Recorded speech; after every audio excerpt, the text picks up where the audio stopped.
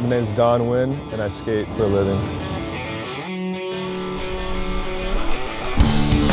I think a filmer is a huge part of the skateboarder's career. If you have one that you can trust, and you can just do your job, focus on skating, eases your mind a little bit, and it makes you look really good.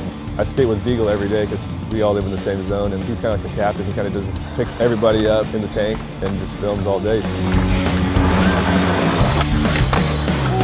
Yeah, you got a line in mind? Yeah, just do something over the table and then hit the first ledge and hit the last ledge.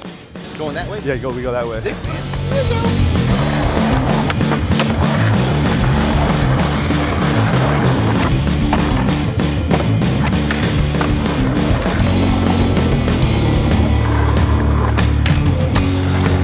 Front bum is tight.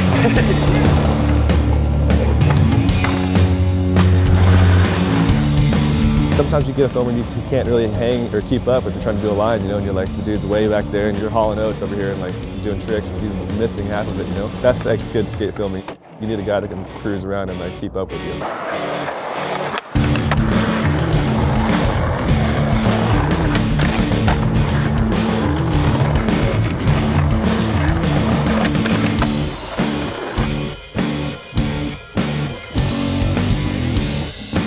The Cons Project Toronto, if there was anything like that in Oklahoma, I would have definitely went. It was awesome seeing all the kids super psyched on like filming. And Nick Genova's like showing all the kids how to do like the basics, learning all the technicalities of the cameras and like exposures, shutters and all that stuff. Every kid was so stoked, and they got to film everybody around afterwards, and like make their own little cuts.